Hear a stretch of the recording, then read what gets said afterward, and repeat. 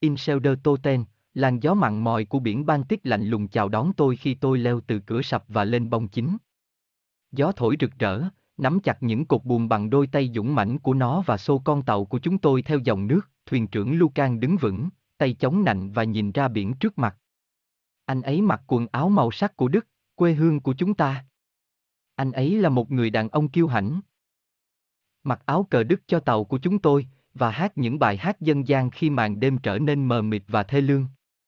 Lucan khác với đội trưởng hải tặc điển hình ở chỗ anh ấy tin tưởng vào gia đình và sự đoàn kết, nhưng tôi ngờ rằng điều duy nhất những người đàn ông này quan tâm là bản thân họ. Chúng tôi đã thực hiện chuyến đi đặc biệt này để tìm kiếm kho báu của Insel der Toten.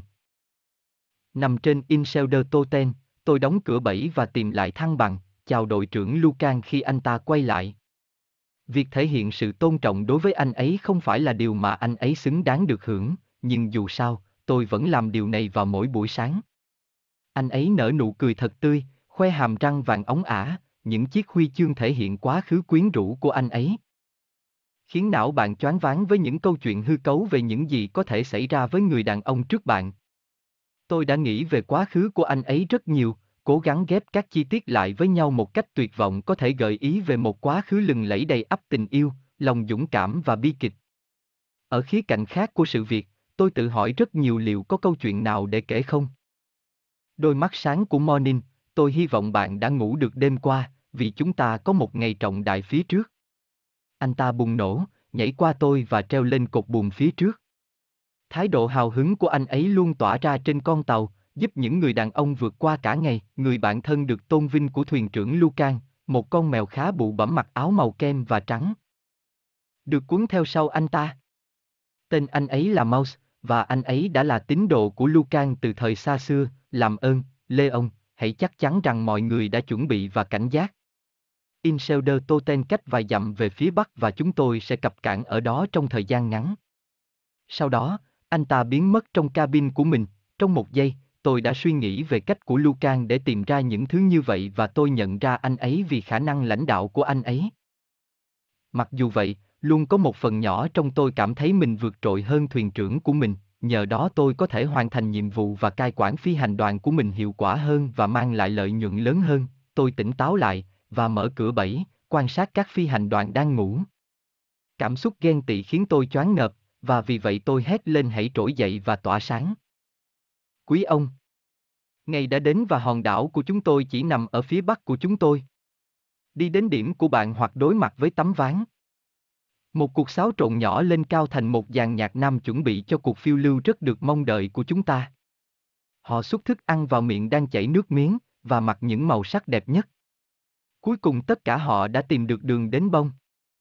Với tư cách là thuyền trưởng, tôi theo dõi khi thủy thủ đoàn thực hiện nhiệm vụ hàng ngày của họ và hỗ trợ thuyền trưởng trong những việc anh ấy cần giúp đỡ. Các xạ thủ là những người đàn ông đáng tin cậy, luôn ở gần các cổng súng và sẵn sàng hành động.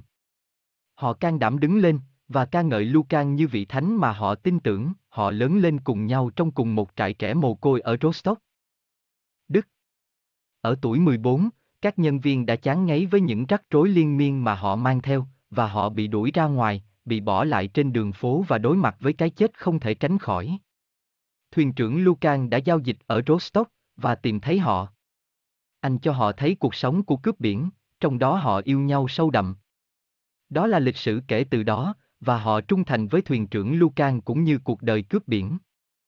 Tôi bước đến cabin của thuyền trưởng, và ấp úng, quyết định xem có nên gõ cửa hay không. Trước khi tôi đưa ra kết luận, Lucan đã đóng sầm cửa lại, khiến tôi ngã xuống sàn. Anh ta bước đi khệnh khạng, tiếng gót chân chạm vào ván gỗ của bong chính, nhìn các cậu bé còn sống, có Insel der Toten. Anh ta hét lên, ra hiệu cho chúng tôi tham gia cùng anh ta trên bong phần tư. Tôi đứng dậy và chạy. Đẩy những người khác ra khỏi đường để có được một cái nhìn thoáng qua. Chắc chắn, nó đã ở đó, hòn đảo này dường như trải dài khoảng 5 đến 6 dặm, và Insel der Toten, the salty breeze of the Baltic Sea greeted me coldly as I climbed from the hatch and onto the main deck. The wind blew brilliantly, gripping the masts with its mighty hands and rushing our ship along with the current. Captain Lucan stood firm, hands on his hips, and gazing upon the sea before him. He dressed in Germany's colors, our homeland. He was a prideful man, dressing our ship in German flags, and singing folk songs when nights grew dim and dreary. Lucan was different from the typical pirate captain in the way that he believed in family and togetherness, but I suspected that the only thing these men cared for were themselves. We have been on this particular voyage in search for Anselander's treasure, located on Insel der Toten. I closed the trapdoor and found my balance, saluting Captain Lucan as he turned. Showing him respect wasn't something that he deserved, but nonetheless, I did this every single morning. He smiled widely, showing off his shiny gold teeth, medals that showcased his captivating past, racking your brain with fictitious stories of what could have possibly happened to the man before you.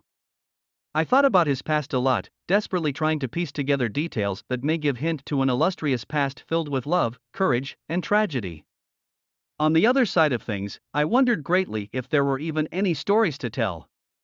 Mornin' bright eyes, I hope you caught some sleep last night. For we have a big day ahead of us. He boomed, jumping past me and hanging onto the foremast. His exciting attitude always radiated on board of the ship, helping the men get through the day. Captain Lucan's glorified best friend, a rather plump cat dressed in shades of cream and white, waddled after him. His name was Mouse, and he had been Lucan's doting follower since time immemorial. Please, Leon, make sure everyone is prepared and alert. Insel der Toten is a few miles north and we will be docking there shortly. With that, he disappeared into his cabin. For a second, I pondered Lucan's ways of finding such things, and I recognized him for his leadership. Although, there has always been a small part of me that felt superior to my captain, in which I could complete tasks and rule over my crew more efficiently, and with greater profit. I cleared my head, and opened the trapdoor, viewing the sleeping crew. My jealous emotions overwhelmed me, and so I screamed, "Rise and shine, gentlemen! The day has arrived and our island is just north of us.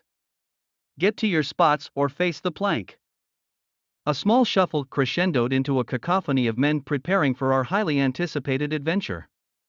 They shoveled food into their salivating mouths, and dressed in their finest colors. They all eventually found their way to the deck. As quartermaster and first mate, I monitored as the crew performed their daily duties and assisted the captain in what he needed help with. The gunners were reliable men, always near the gun ports, and ready for action. They stood courageously, and praised Lucan like the saint they believed him to be. They men grew up together in the same orphanage in Rostock, Germany. At the ages of 14, the staff had become fed up with the incessant trouble they brought with them, and they were kicked out, left on the streets, and facing their inevitable death. Captain Lucan had been trading in Rostock and found them. He showed them the life of piracy, in which they fell deeply in love. It's been history since then, and they are loyal to Captain Lucan and the pirate life. I walked over to the captain's cabin and faltered, deciding whether or not knocking was a good idea. Before I came to a conclusion, Lucan slammed the door open, knocking me to the floor. He strutted, the click of his heels hitting the wood boards of the main deck. "Look alive, boys, there's Insel der Toten!" He shouted, gesturing for us to join him on the quarterdeck. I got to my feet and ran, pushing others out of the way to get a glimpse. Sure enough, there it was. The island seemed to stretch around 5 to 6 miles, and was blanketed in luscious greenery, rocky cliffs, and generally eye-catching flora. Oohs and ahs fell from the mouths of the crew, and it gave Lucan an obvious boost in his ego. I know, isn't it just magnificent? Truly a wonder, and we're the first people to step foot here in over 400 years. Boys, there lies treasure on this island, but I expect you all to be alert and ready. Lives may be lost. It is important to keep your wits about you, and remember that we must work smarter, not harder. I've been told stories about Captain Anselander's treasure since I was a wee lad, and this is what my life's work will have amounted for. Our pirate days will be behind us if we only succeed this one time.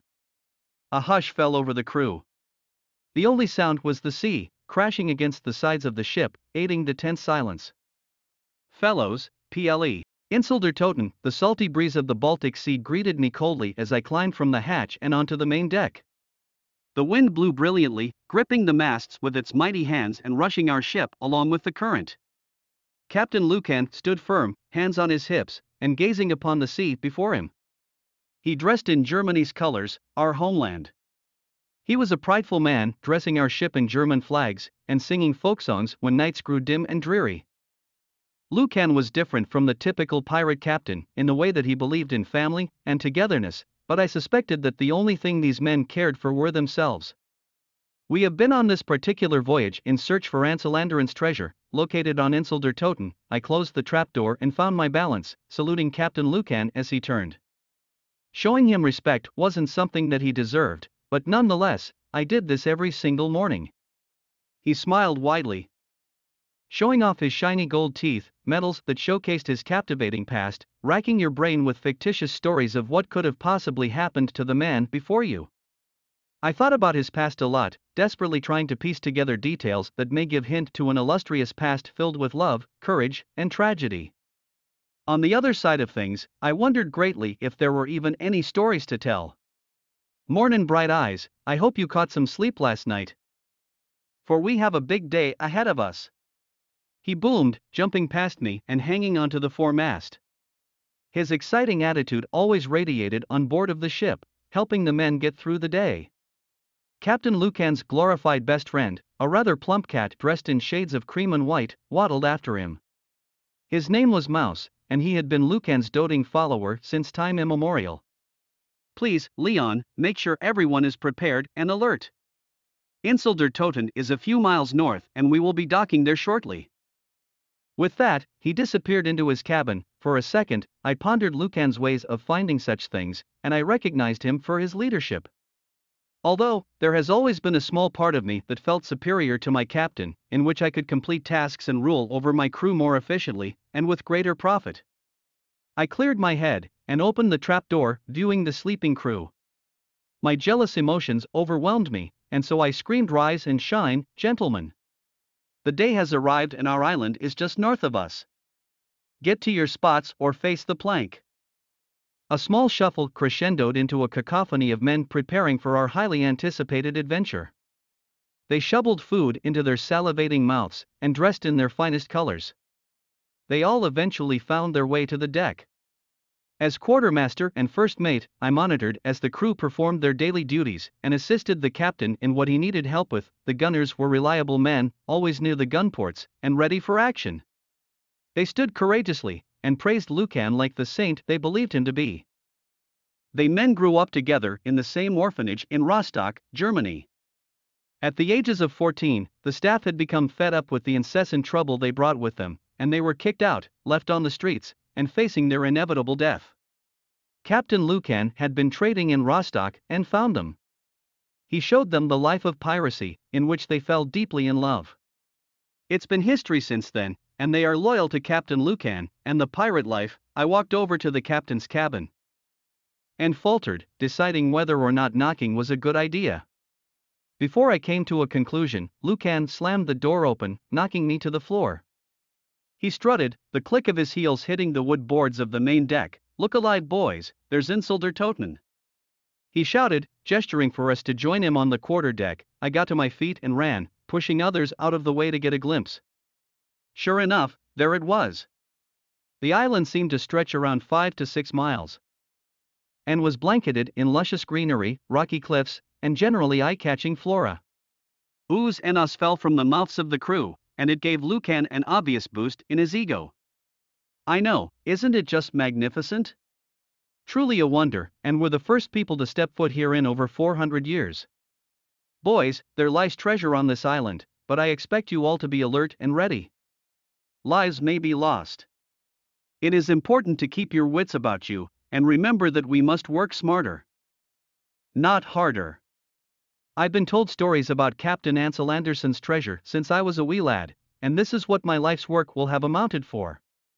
Our pirate days will be behind us if we only succeed this one time.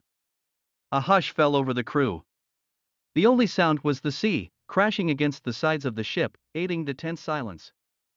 Fellows, PLE.